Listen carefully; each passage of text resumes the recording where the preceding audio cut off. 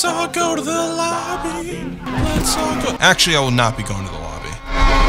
You want to have a hot girl summer? $400. You want to find out how some dude single-handedly turned the Japanese population into a bunch of KFC drumsticks? $700, alongside a 5 for $5 meal. 5 pieces of hot and crispy chicken. Tom Cruise putting his life on the line, babies and fryers, an old white man with a whip in the year 2023. You're on thin ice, pal. Get back, you black son of a bitch! My debit card has been a revolting door. One day I'm seeing animal abuse, the next day I'm seeing a million spider people. I also have schizophrenia. Oh, look at me, I attend a film studies class and use Letterboxd. How about you get a job and find some friends, you f***ing loser? Oh, no, not that one. That's an A24 one made by Raka Raka. Shut up. This summer has been a rapid fire with the amount of films releasing. And weekend after weekend, I get an excuse to sit in an air conditioner theater to escape the 110-degree hellhole that is my hometown. And since I'm a nice guy to everybody that isn't a Yankee Doodle, that is 43 Celsius. You're welcome. On the surface, you might think that all the young boys and girls are running to the cinema, cashing in their allowance to see fire and water have sex. But what's actually happening is that all the money that little William made over here is being thrown on the 110-degree floor to burn away in front of his eyes. And if not, he might as well be, because these movies are sure as hell not seeing any of that money. They might as well debut in the ocean. Flop after flop after... Oh my god. Look, it's a flopper. You see my dad? Fortnite Chunuk. And unlike the usual movie flops, these ones are especially strange because something like this has never happened before. Some of these movies were expected to be juggernauts, pumped full of cash and high expectations, but are now nosediving straight into the ground. What the hell are you doing, boy? You ain't no Playboy Cardi. Barbie and that dude in a school lesson you fell asleep to are beating out films like Transformers. Let them come. What the fuck? Exclusive Disney stuff, The Flash, and Indiana Jones. And these results are making all the rich assholes at Bigwell Tower run around like headless chickens in full panic, whooping the ass of every 18-year-old intern in sight asking, what's making the films flop? Why is everything falling apart? Is cinema dead? What are we going to do? I need to call my wife. I hate my kids. I hate my job. Why did I marry this woman? What is this madness? Shut up. Look. I'm your friend. I'm the guy who made the video about the sad raccoon and the movie posters and the one that had Woody and Buzz get a milli because I'm fucking him. Stop. I'm too humble for praise, alright? Calm down. I'm awesome, and this has been known. So get a cold one, a little snack, and let Skipper handle this complicated situation. And in return, you give me a like and a subscribe. Will you shut the hell up? Or else we're both gonna meet that box office demon at that special Fortnite island. Elephant in the room, is cinema dead? Absolutely fucking not. There's a root to the problem with all these flops. So before we draw any conclusions, let me be clear. Cinema isn't over. Like I said, it's just complicated. The funny 2020 bug and $900 a month worth of streaming services put a lot of doubt in the average Joel's belief of the grand old cinema. But the Mario movie made bank, Spider-Verse made bank, Guardians of the Galaxy made bank, Oppenheimer, Barbie, you get me. Cinema itself is not the reason. I'm sorry, Disney, that your mid-ass shows ain't killing the old dogs. Sit the hell down and maybe pay your writers and actors. So yesterday, Studio executives told the Shut the fuck up! We saw this when Top Gun and many other films post-COVID broke $1 billion. So if the occasion calls for it, you could still get asses in seats. So instead of blaming home base, we gotta judge each subjective horse in this race. This recent fire isn't genre specific either. The artsy letterbox movies like Beau is Afraid flopped hard, but the big blockbusters flopped hard as well. In some ways even harder. we gave him a hell of a run.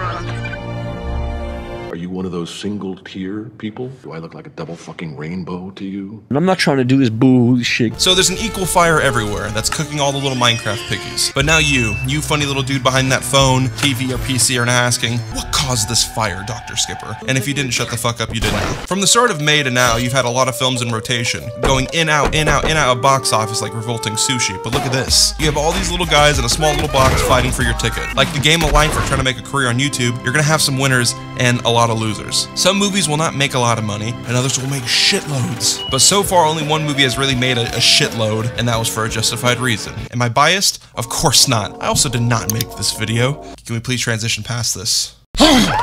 When you came out of your mommy to enter this pretty little world, the first color you saw was green. And that's because your stupid idiot ass cost $2,000 to even exist. Is this an American problem? Most likely. Land of the free and land of the $1,000 ambulance rides. From the jump, we were wired to just think of cash. You desire it, dream of it. Look at you, drooling just thinking about it. So to get it, you make funny little video essays on trending topics and give half of it to Minga so you can keep the damn lights on. And you know what? You worked hard this month. And now the pockets are flooded, the bank is breaking, we're hitting money spreads and all the ops preying on our downfall. And look, it's It's Saturday, which meant you don't have to clock into the coal mines today. Basketball's over. Football's not back yet. Yes, Picture football. this.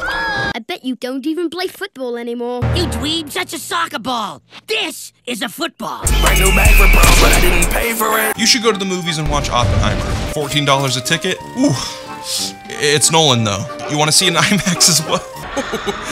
$24. Hey, not every movie's a Nolan movie. $20 for a popcorn and $10 for a drink? Does it cure cancer? Me and the kids want to see Oppenheimer. You did nothing but work all fucking day and decided to go without us. Shut the f*** up, woman! I was down in the bloody mines for 14 hours today!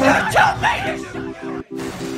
Mom and Dad fight as they combine the scraps of cash that they both have saved up in the struggling economy, which has made the world so difficult to live in as of recent, as the price for general goods continue to skyrocket in an unstable economy, where ruin and despair are constantly $1 away. But even in the eye of the storm, they still wake up every morning and work the jobs they hate for a company that has no respect for their existence. And while all the worries and fears of reality sink on the shoulders of giants, you sit in that bubble of child innocence and delusions, thinking about Spider-Man and all the things that give you joy on a daily basis. And when the dust settles and the work is done and the weekend arrives, they put aside what they want to see, either be a Greta Gerwig Wonderland or a gritty biopic about a man that changed the world and how it operates. Because you want to be Spider-Man, and that's the main problem. Entertainment that was created to give joy during these hard times in life are slowly becoming more and more inaccessible, since entertainment is becoming harder to obtain, not just in mass quantities, but in general. Being an adult now, I buy every new video game and see every movie and get every console since it's my job and I have the privilege of youth and selfishness. But when I was a kid, the thing that always carried the most weight was on the holidays and the weekends, when my parents who didn't have that privilege worked so hard just so they could see my happy reaction. But everything is just so expensive. From video games, hardware, dude, even the Lego you played with as a kid is just so expensive now. And the cinema is not excluded from this, which causes problems for all the wolves in this picture. If it's gonna cost over $100 for a party of 4 to have a normal, decent cinema experience with some Reese's Pieces and a Sprite, then the party's only gonna see 1 or 2 movies in theaters during the summer out of the 20 whatever the hell there is to choose from. And a lot of these movies are blockbusters centered toward the families and larger groups. So it's a big market full of the same shit. So now the audience has to cautiously think and choose what to watch and not watch, which for the wolves in this picture is a nightmare. Let's watch The Little Mermaid, or I can wait for it to go on digital. Let's watch Elemental, or we could wait for it to go on digital. Wait, I don't want to pay for a movie when it's on digital, so I'll wait for it to come to Disney+.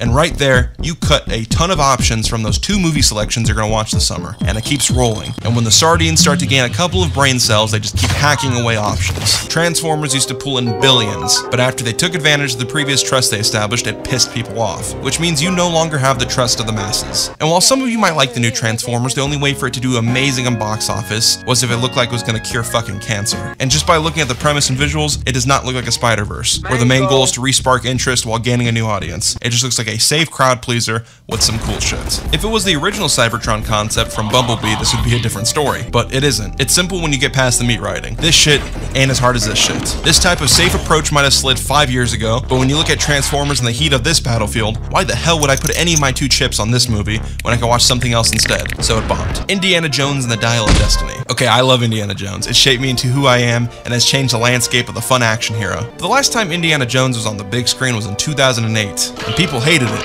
And Disney owns it now, and since the acquisition, maybe 3 projects have been good. Also, Harrison Ford is old as hell, but still handsome, but they're shoving in a new bitch that nobody cares about since they don't want to deal with the baggage that is Shia LaBeouf. It's just forcing this thing to exist when it really doesn't need to exist. The whole intro is also just Harrison Ford deepfaked. People have outgrown Indy. This movie isn't a triumph in this lineup. That would be The Last Crusade. If you thought Crystal Skull was pushing it, well, this one is definitely fucking pushing it, but without the same fun and charm. So it bombed. The Flash, yeah, DC's under new management, and that boss baby just made something to compete with the shit he now legally has to uplift. And because of this legal nightmare, the Flash has to set everything to ground zero so DC could restart, so money is constantly being thrown at this thing, so much money to the point where it can't be scrapped, and now you just gotta deal with it. Then out of nowhere, God throws a funny little curveball and your main actor is kidnapping kids, punching people, getting arrested, so now you gotta shove in Batman, and you're planning for Batman to stay around, but now he can't, and Ezra's back and you can't promote the film.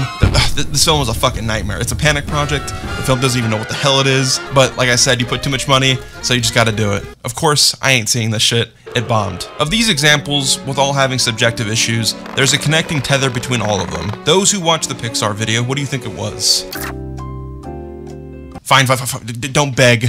I'll just tell you. They're all mediocre and cost a lot of money. Actually, some of these films made the exact same amount of money as the budget. Shut up. When you have budgets like these, you also have to account for marketing, theaters taking a portion of ticket sales, and many other expenses. So Indiana Jones, with a $300 million budget, now needs to make $750 million to be profitable. Can it pull $750 million? Ain't gonna happen. These piece of shit wolves have the belief that if you throw money at a project, it will work out in their favor every single time. It could be from cockiness, like having 3 Jurassic Worlds do amazing even though they suck complete ass, or making 3 Star Wars films that are unfocused, directionless messes, or that you shove superhero product and superhero product down everyone's throats, with a coin toss on them being mediocre or actually curing cancer, or using old established properties that have legitimate legacy and milking them for nostalgia points. But as they keep underpaying their writers and underpaying their actors and fucking over the people who make these movies good, the product of these lazy seat fillers has just gotten worse and worse. And now that entertainment actually has to be valued, since people now care if they have a shitty experience since they possibly could have a better one, your movie quality actually matters. Guardians of the Galaxy Volume 3 was not advertised like a Marvel film. It was advertised as a James Gunn film, being the 3rd movie closing the trilogy. And since the first 2 were fucking amazing and James Gunn has a good track record, given that he flipped a shit film like The Suicide Squad into something good, people are gonna see the sad raccoon. So the numbers show. It did great and the general masses had good things to say. And it was nowhere near a bomb. Now let's apply this to other stuff. Do we watch Elemental or Spider-Verse? Which I already talked about in this video. Spoiler alert, you choose the thing that has once again revolutionized animation. And since people thought the first one already did that, you now have the trust of those people. So it did great. And who would have known a sequel that didn't betray people's trust would have performed greatly? It's almost like if you make good animated projects, people have faith in you, and they start to trust the shit you put out. Who would have thought? Do we watch CGI Harrison Ford coming from Lucasfilm that has messed up every original property since the Disney acquisition? Or do we watch Tom Cruise doing his own stunts, coming off his most successful movie of all time that might have just saved the film industry? You're gonna watch Tommy Boy. And if you're a cool person like me, you saw Nukes at 5 and got glammed at 10. Since the premise seems pretty nice and the people behind it seem nicer. Movies aren't bombing because of superhero fatigue or theater fatigue or any arbitrary reasons. People are not stupid and value their money and time. And since that money is really, really valuable now, people are not gonna be as willing to throw it away at mediocre shit that's trying to compete against way better things. Sometimes the cookie crumbles in poor ways, and films that deserve much more attention like A24 films or other indie films might not catch the hype of the summer and perform badly. And that sucks, and I'm sorry about that. But you shitty, overinflated, poorly written garbage cans don't get the same excuse, and I'm happy to see you burn. The theater is the place intended for film. You can watch film on your tiny phone or at-home TV, and I understand why you might do that because going to the theaters can be expensive. But sometimes that first viewing experience could be so memorable due to it being an occasion. Imagine if we saw all 3 Spider-Men together at midnight through HBO Max or something, or witnessed the power of a nuke through our iPhone 13s. It's not as cool as that theater experience. If you could go to the cinema, cherish it, because it's a beautiful thing, and this has been a complicated summer. And with that, I'm Dr. Skipper. This has been the video. Thank you for viewing this small film. So subscribe and share the video, please. It's 114. I'm going to the pool. Loneliness is a new to me. Weakness, this is not the murder mystery. McDonald's, I was broke in paradise. I spoke a prison when she set the price. Fuck me right, masturbation to my Insta life. Rappers turning boys, boy been turning into side.